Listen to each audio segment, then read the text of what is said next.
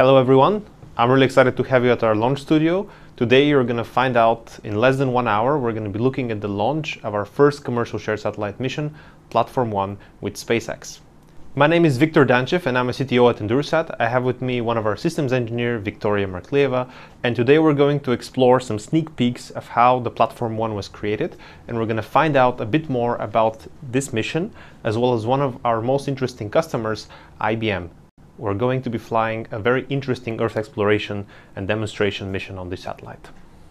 Tonight you're going to have some exclusive content with interviews from our team, from our customers' teams, and you're going to have a live launch of the mission in less than 1 hour, both from Cape Canaveral and our HQ. The Endurus mission, IBM's mission on our shared satellite service, is actually one of the first demonstrations of in-orbit edge computing to demonstrate amazing capability of satellite processing in space. What IBM is going to be performing is letting thousands of people around the globe write code and process data directly on satellites to help solve problems on Earth. How is this possible on a satellite which is carrying multiple other payloads is due to our shared satellite service, and Vicky is going to tell you a bit more about that. Yes, we can get you to space very fast. But did you know that our shared satellite missions are fully booked until Q1 2023? So if you want to fly with us and get your payload into orbit in just 6 months' time and operate it easily, check out our website and see the available launch slots.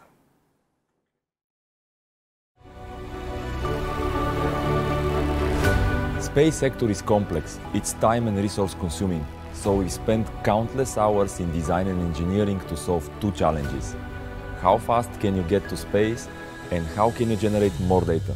Using our software-defined nanosats, we are proud to introduce you the shared satellite service, the easiest way to get your payload to orbit and to operate it via simple cloud interface. We know that your next mission would impact positively thousands of people on the ground and bring enormous value and inspiration. And we want you to make it today, not tomorrow. No hidden fees, no complexities. Focus on your payload. We'll take care of the rest.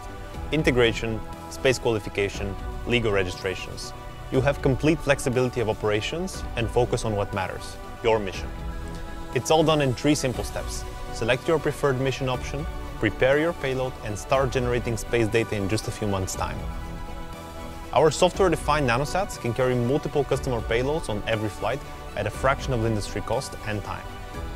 At EnduroSat, we believe that access to space should be a fundamental human right, and we hope that your success story in space would come quicker and have a bigger impact. Get your payload to orbit today. Our shared missions are available and we hope to see you on board.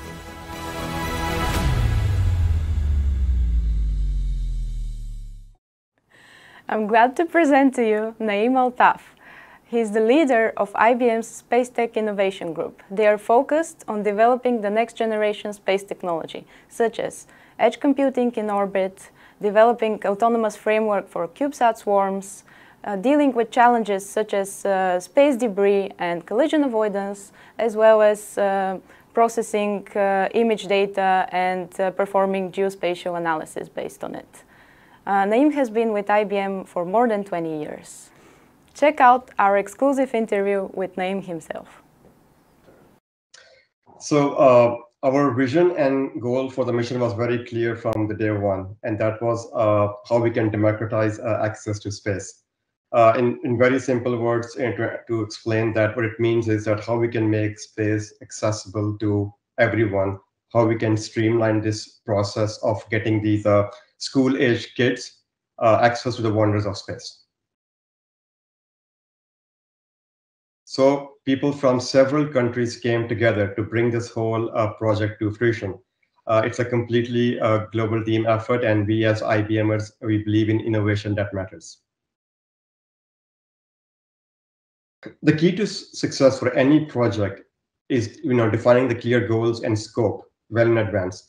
So we had a great collaboration and working relationship with the EnduroSat team. Projects like these, which span or stretch over several time zones and across the continents, are always challenging. But I believe with our clear and crisp communication on both sides, we were able to successfully complete the project on time just before the launch. And it has been a very productive and pleasant experience for us IBMers. And I really hope that it was the same for our EnduroSat team. Great question. So this is the core of our mission. So besides, of course, the primary objective to provide the connectivity to the students all over the globe to give them access to space. One of some of the few core technologies which we want to showcase in this mission is the using the Podman, which is the container runtime, and the microshift, which is for managing these containerized workloads. So today, when you look at the the solutions being run on the planet, majority of the latest codes are built on the containerized platforms on those standards. So we are focusing on enabling the execution of code by introducing, we call it containers in space.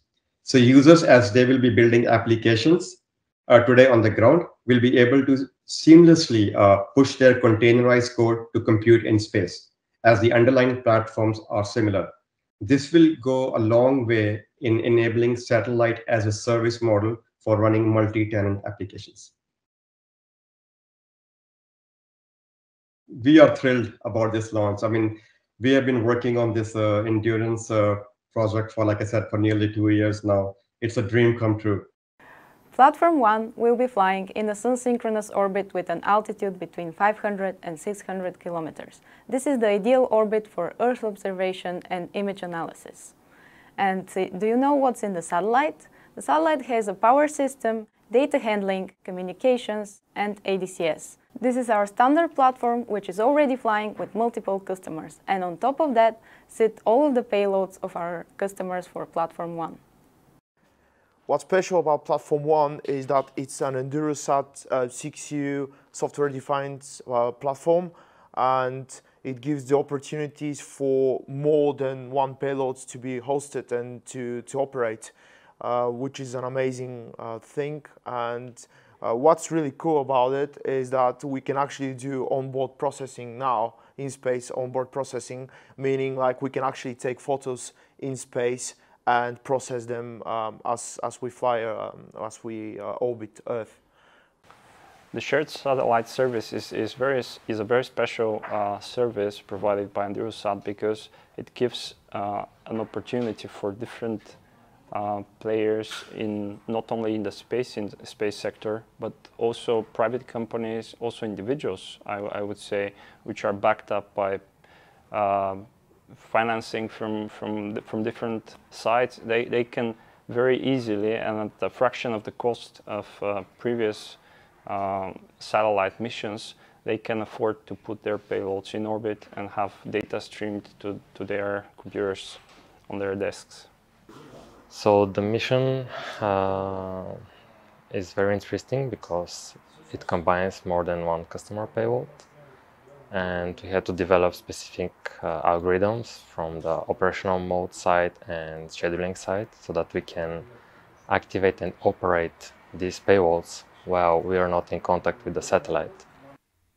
One of the biggest challenges that we had on Platform-1 is that all of our clients were coming with different demands, and actually some of them were quite heavy, but we managed to integrate them. Everything that had to be done within such a short period of time, because we want our customers to be able to fly fastly. That means we work in sometimes 3, 4, 5 times smaller time frames compared to the conventional satellite providers, and this is very challenging. I'm proud that I work in a really fast-paced and very experienced team, and this is the reason why Platform-1, from my point of view, is a very successful satellite. With all the expertise that we have, we managed to quickly overcome all the difficulties and challenges that we faced during the platform development, and I'm sure that it will be a very successful mission. The most fascinating features of Platform-1 are actually the fact that we can now provide a platform that can host different kinds of payloads, and we provide more and more infrastructural elements that enable different customers to have their specific data on the ground. So our integration with the ground segment, with the satellite, and all the commanding and control becomes easier, and it gets really flexible and easy for customers to get their data. Well, the biggest benefit of the shared satellite service, in my opinion, is the simplicity. You don't need to be an aerospace professional. You don't need to have an aerospace company in order to be able to access space. You just need to develop your payload. If you're in science and you have an idea of an amazing sensor, you can just develop it and pass it to us, and we can fly it for you. It's simple as that. I'm really excited about our shared satellite mission, and I'm looking forward to the result and the innovation that our clients are gonna make. We expect that will be deployed shortly after the launch, and our launch and early orbit operations, they include deployment of the antenna, first contact with the satellite shortly after, of course, the deployment of the antenna, and start of the commissioning procedures that would include the different subsystems of the satellite.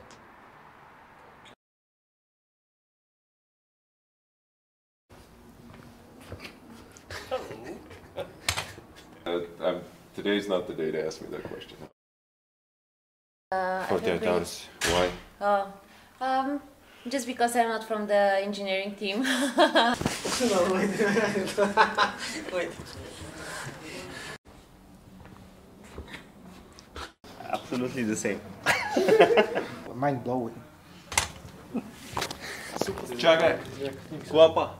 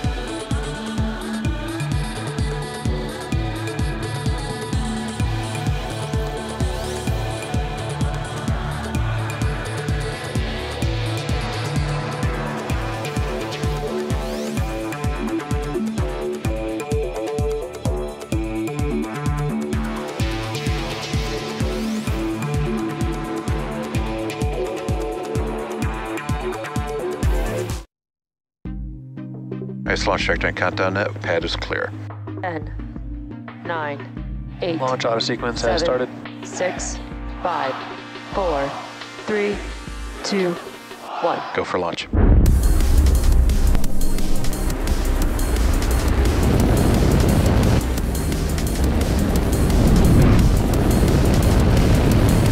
Vehicle is supersonic. Stage separation confirmed. Dragon, separation confirmed.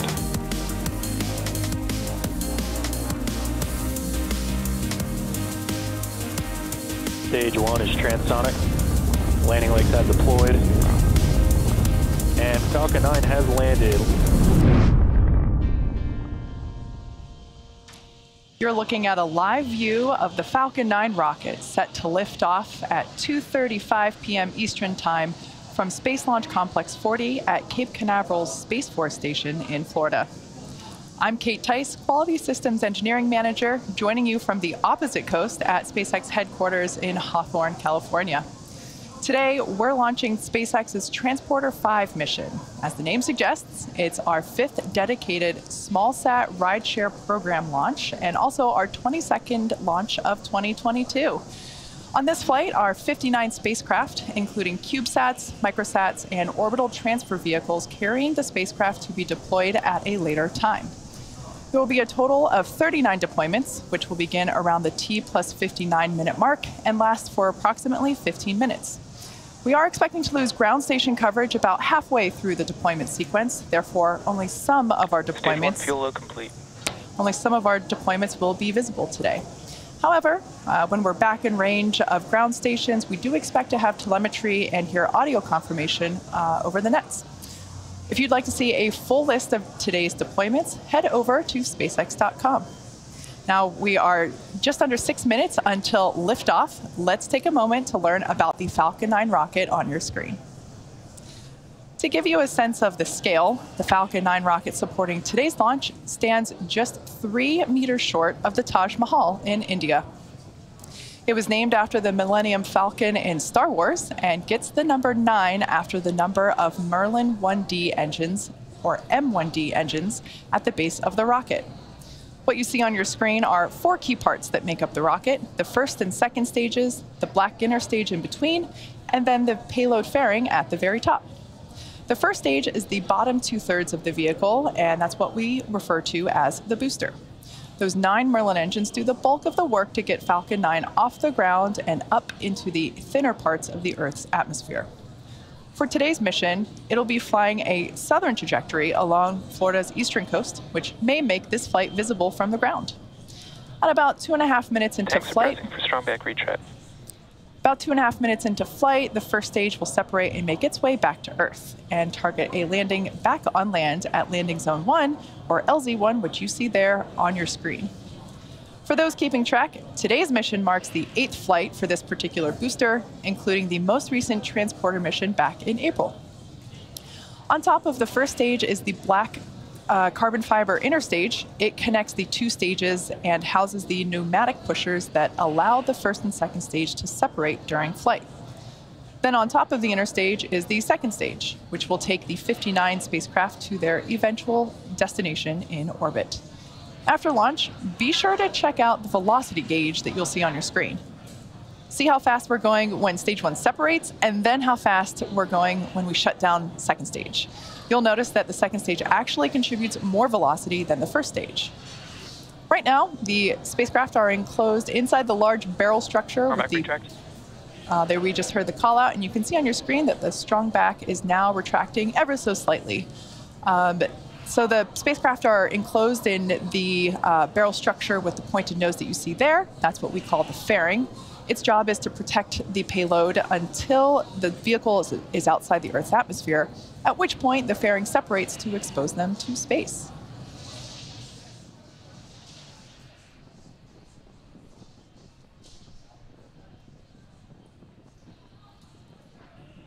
We are 3 minutes and 15 seconds away from liftoff. As of right now, the vehicle remains healthy, and we are currently working no issues.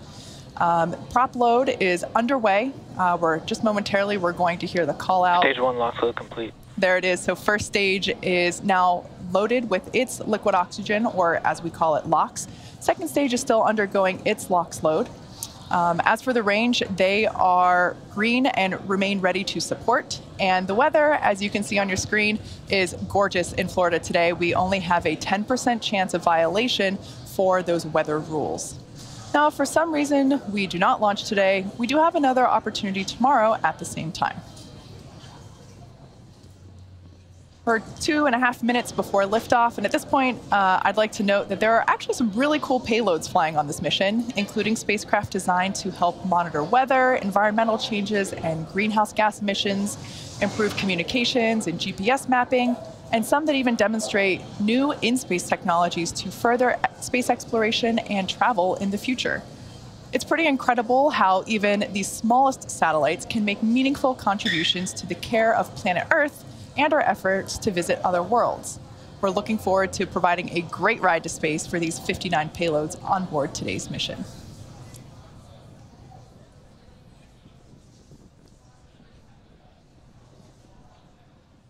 Stage 2 LOX load complete.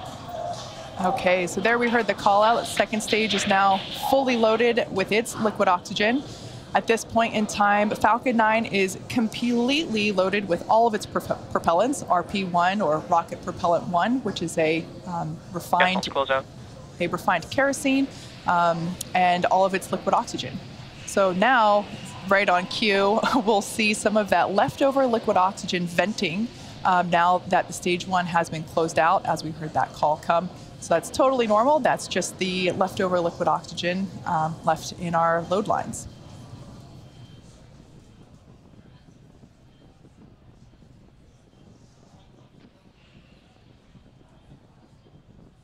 Falcon 9 is in startup. All right, there we heard the call out. Falcon 9 is in startup, meaning the flight computers now have control of the launch countdown.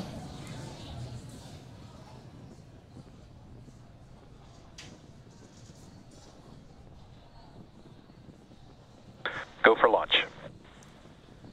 All right, that was our final go for launch coming from our launch director.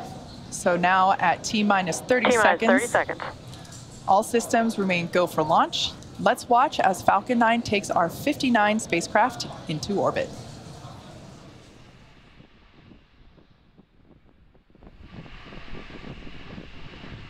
T-minus 15 seconds.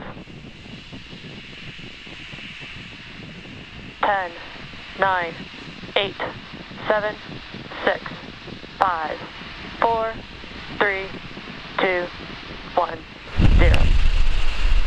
Ignition and liftoff.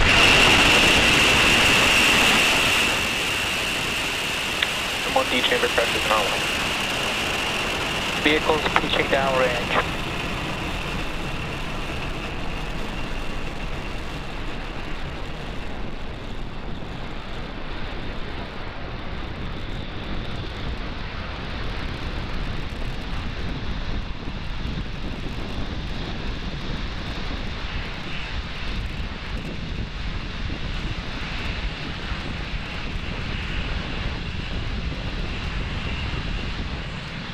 We're now T plus 43 seconds into flight. Falcon 9 has cleared the tower. Power and telemetry nominal. We're currently throttling down those M1D engines in preparation for max Q, which we're expecting at T plus 1 minute and 12 seconds. For those that might be unfamiliar, max Q is when the vehicle experiences Vehicle supersonic. the greatest amount of aerodynamic pressure. Great view of the Space Coast. Max Q. All right, there we heard that call out for max Q. Everything remaining nominal with stage 1 trajectory. We have 5 events coming up in quick succession, starting with MECO, or main engine cutoff. We just heard the call for MVAC chill, meaning the second stage is now preparing for its ignition. As I said, we start with MECO, stage separation, and SES1, or second engine start 1, followed by stage 1 flip and boost back burn. As the name suggests, main engine cutoff, beautiful view there from Falcon 9 of those the plume from the main engines. We're going to shut those down, and shortly thereafter separate the first and second stages. Second stage will continue its journey onto orbit. And the first stage is going to, as I mentioned before, make its return back to landing zone 1.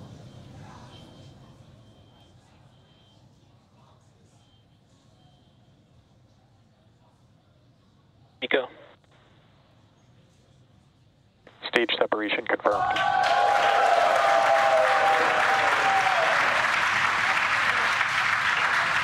And back ignition.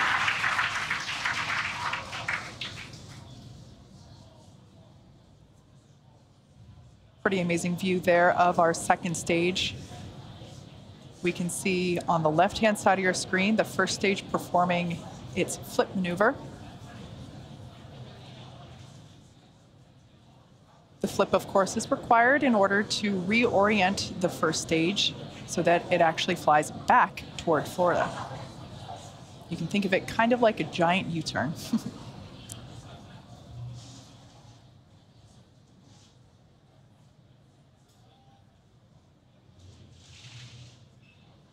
Everything continues to look nominal with the second stage. Beautiful glow from the MVAC engine there on the right-hand side of your screen. Stage 1 boost back shutdown. All right, that boost back burn has concluded. That is the first of 3 burns that the first stage will perform today.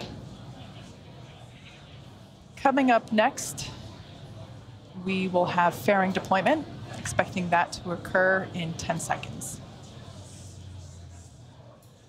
We can see deployment of the grid fins there on the first stage on the left-hand side of your screen. Fairing separation confirmed. There's our first view of some of our payloads today. We can see that the fairing halves have now separated, fallen away from the vehicle, exposing the 59 spacecraft to the vacuum of space.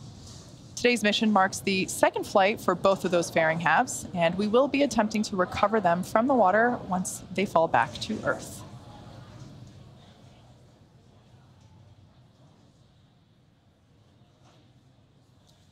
We're currently in the first of 2 MVAC burns planned for today. The first burn should last until T plus 8 minutes and 30 seconds, so another 4 minutes on that burn. The next milestone will be the first stage booster's entry burn. As I mentioned before, the first stage is performing 3 maneuvers today. This entry burn is designed to slow the booster down before it hits the dense part of the Earth's atmosphere. Without this burn, relying on the atmosphere alone to slow down Falcon 9 would put unnecessary strain on the rocket. Nominal trajectory. All right, there we heard a call out that we have nominal trajectory. As I mentioned earlier, Transporter 5 is our 5th dedicated small-sat rideshare program mission and our 22nd mission of 2022. SpaceX is targeting at least 3 dedicated rideshare flights to sun-synchronous orbit per year, and we also offer opportunities for a ride to orbit on our Starlink missions, which launch every couple of weeks.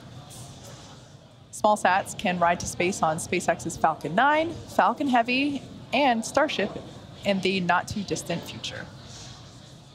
We're about 1 minute away from that entry burn. As you can see on the left-hand side of your screen, we have deployed the grid fins. Falcon 9 has 4 of those hypersonic grid fins positioned near the top of the first stage, and it's using nothing but those grid fins for steering as it makes its return to Earth. That is at least until we light the center engine for landing.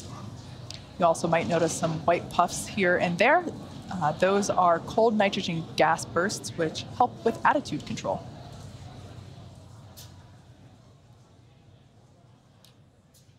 To put deceleration into perspective, around 60 seconds away from landing, the first stage is moving about 2,000 miles per hour.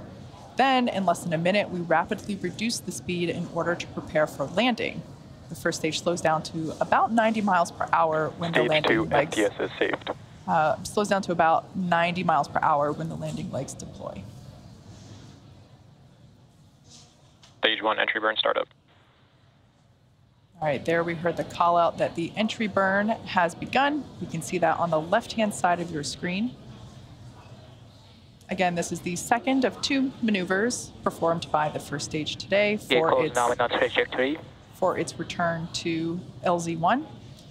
As I mentioned before, we are attempting to recover this, and it will be the 8th time for this booster. Stage 1 entry burn shutdown. And we're also targeting to land at landing zone 1. First stage has just one more burn left, the landing burn, and that begins just before touchdown and provides the booster with a soft descent right before Stage landing. 1 FTS is saved.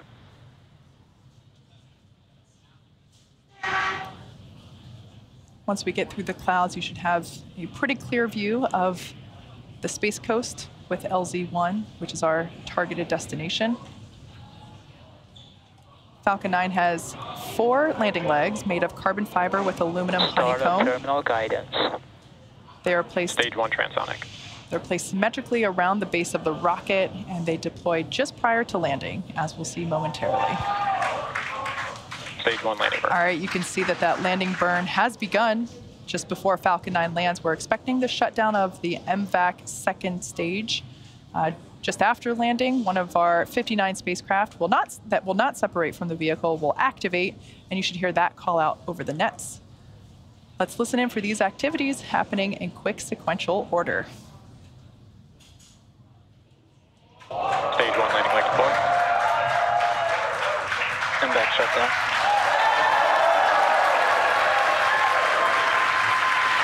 Stage 1 landing confirmed. Outpost Mars Level 1, experiment activation confirmed. Nominal orbital insertion. All right, as you just heard, we had nominal orbit insertion, so we've got a good orbit following that second engine cutoff. And as you saw on your screen, another successful landing for Falcon 9, bringing our total successful F9 first stage landings to 115. As you could also tell by the cheers behind me, it never gets old here. We also heard the activation for one of our payloads that will not be deploying from the spacecraft. With that, we're going to take a short break and come back in about 45 minutes for the relight of our second stage, followed shortly thereafter by the first 26 scheduled deployments. Stick around and we'll see you soon.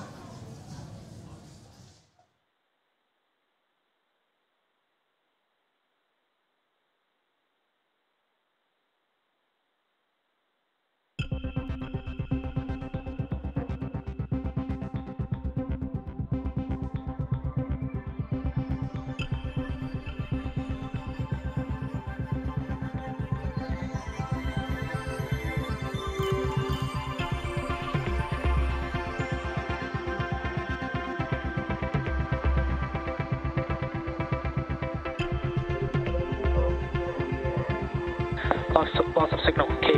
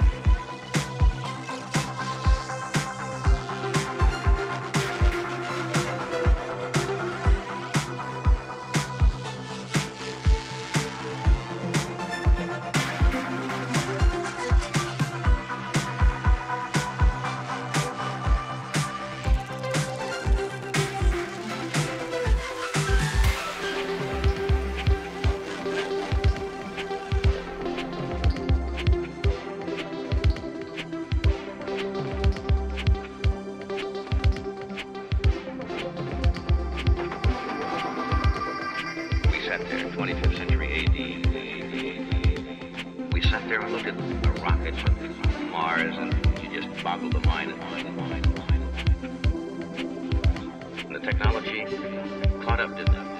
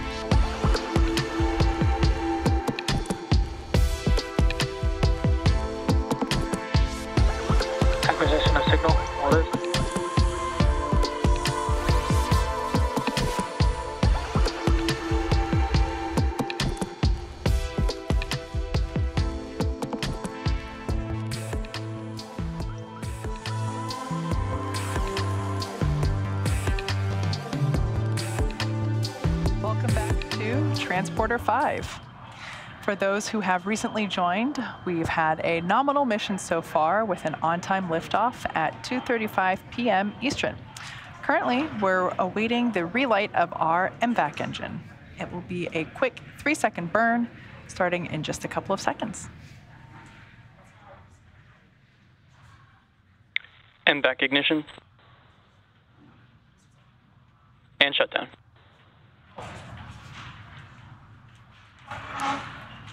Like I said, super quick 3-second burn there. Now, for those that have recently joined, this is the Transporter-5 mission, our 5th dedicated rideshare mission. It's very faint, but we did hear confirmation of good orbit there after that quick relight of the second stage engine. This is our 5th dedicated rideshare mission and SpaceX's 22nd mission of 2022. Falcon 9 lifted off at 2:35 p.m. Eastern from Cape Canaveral Space Force Station and had a successful stage separation, landing of the first stage at LZ-1, which marked our 115th recovery of a Falcon 9 first stage booster. We also successfully completed 2 second stage burns, the most recent one you just saw. For those of you who might not be familiar with our transporter missions, SpaceX is targeting at least 3 dedicated rideshare flights to sun-synchronous orbit per year, and we also offer opportunities for a ride to orbit on our Starlink missions, which launch every couple of weeks. Small sats can ride to space on our Falcon 9, Falcon Heavy, and in the not-too-distant future, Starship as well. On this flight are 59 spacecraft, including CubeSats, microsats, and orbital transfer vehicles carrying spacecraft to be deployed at a later time. Like I mentioned earlier in the webcast, there are some really neat payloads flying today, including spacecraft designed to improve communications and GPS mapping, help monitor weather, environmental changes, and greenhouse gas emissions, and even demonstrate new in-space technologies to further space exploration and travel in the future. These payloads are awesome examples of how even the smallest of satellites can make meaningful contributions to our care for our own planet, as well as our efforts to visit others. For the 59 spacecraft on board, there will be a total of 39 deployments, which begin around the T+59 minute mark, and they will last for approximately 15 minutes. As I mentioned earlier, we are expecting to lose ground station coverage about halfway through the deployment sequence, so only some of our deployments will be visible today. We do expect to have telemetry and hear audio confirmation over the nets when we're back in range of those ground stations. For the payload deployments set to happen during a blackout period, we will lose live camera views and telemetry. But once we regain that ground station coverage, we'll be sure to come back live with updates on those deployments. Acquisition of signal, Bangalore. It's also worth mentioning that because many of the spacecraft are being deployed in groups or quick succession, therefore we may not be able to confirm every deployment in real time, but you should hear most of those deployments called out by the operator on console. But for any that we don't hear in real time, we'll try to provide updates by the close of the webcast. If you want to follow along with a list, you can check a full one out on SpaceX.com. For now, let's listen in as deployment sequence is about to begin.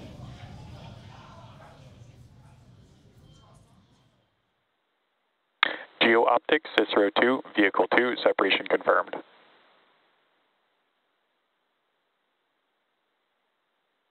Shared Sat, 2141, separation confirmed.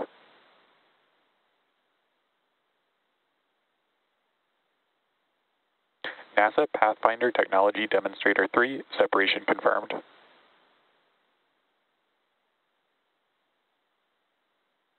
Lemur 2, Karen B, separation confirmed.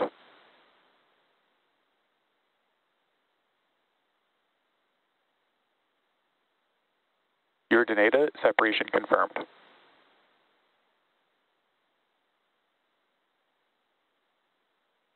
Geo Optics, Cicero 2, Vehicle 1, separation confirmed.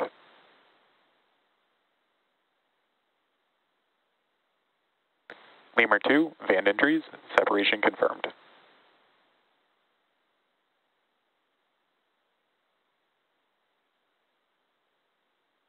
Heart 2, separation confirmed.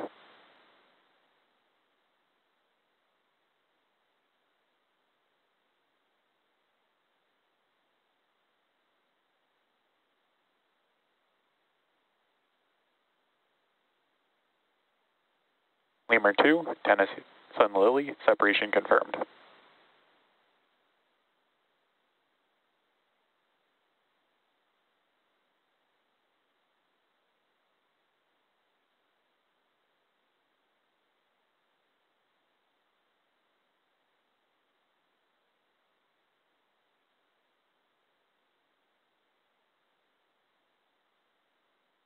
GHG set, C4, Penny, separation confirmed.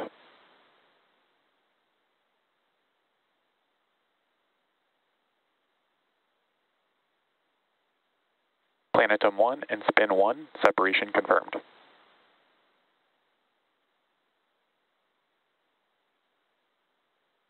Lemur 2, Handcom 1, separation confirmed.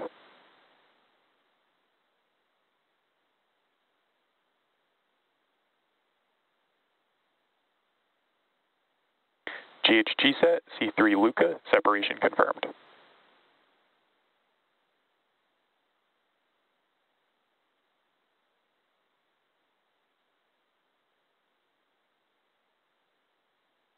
NASA CubeSat proximity operations demonstration, separation confirmed.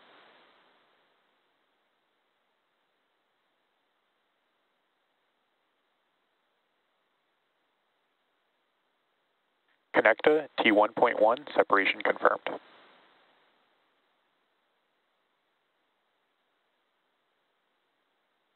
Lemur 2, Mimi 1307, separation confirmed.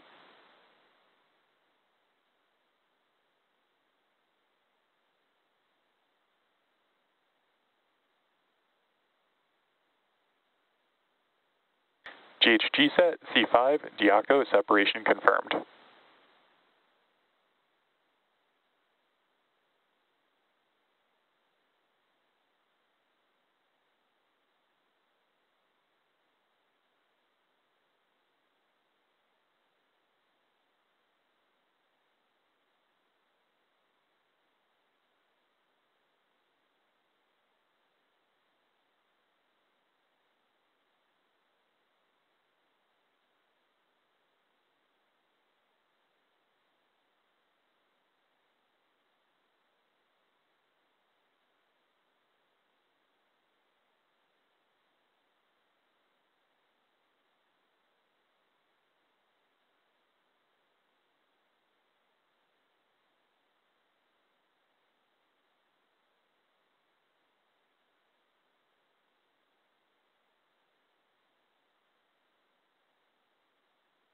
For Sale 1, separation confirmed.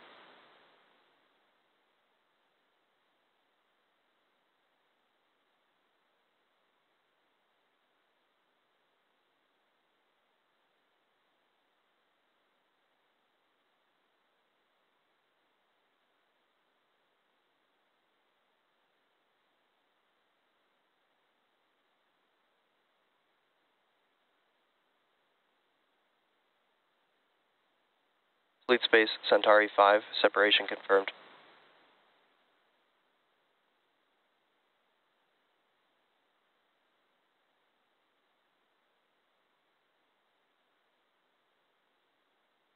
CNCE V4 and CNCE V5, separation confirmed.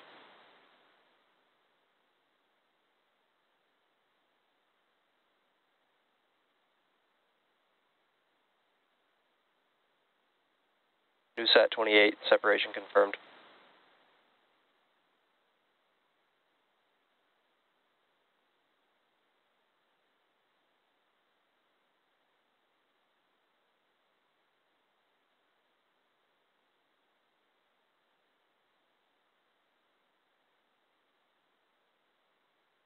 Sherpa AC1, separation confirmed.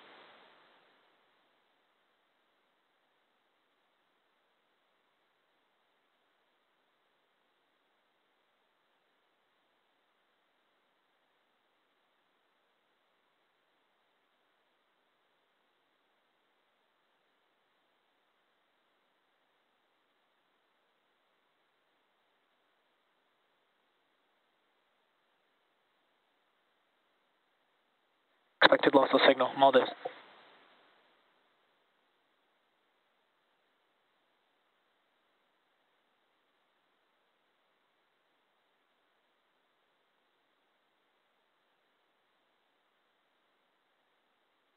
EnduroSat 1Z, separation confirmed.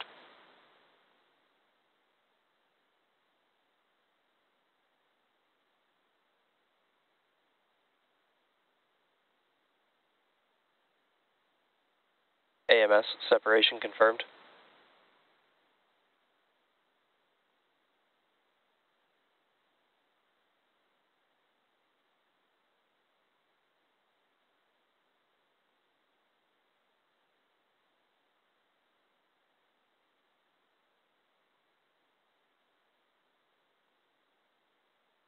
Broncos at 1, separation confirmed.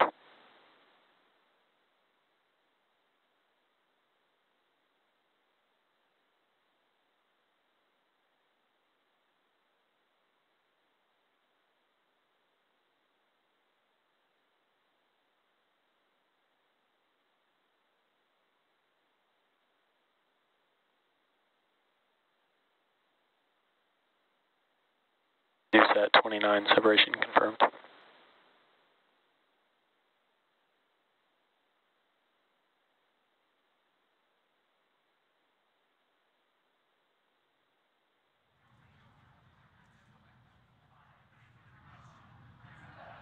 That confirms our first set of deployments today. All 26 have been verified as separated. We're now entering that blackout period that I mentioned. This loss of signal will last until around the T+1 hour and 15-minute mark. We'll be back just before then to get confirmation of the final 13 deployments set to happen during that time. For now, sit back and enjoy the space jams.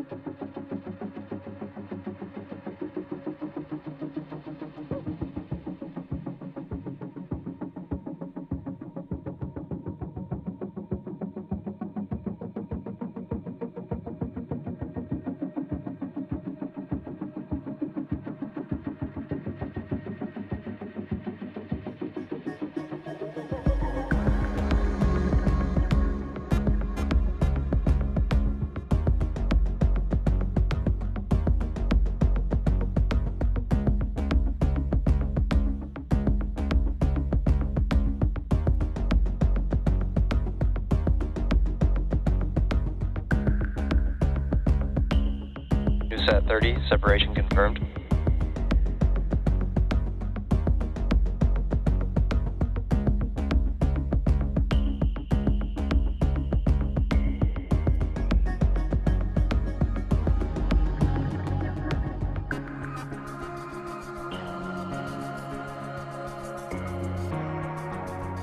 First ISI, separation confirmed.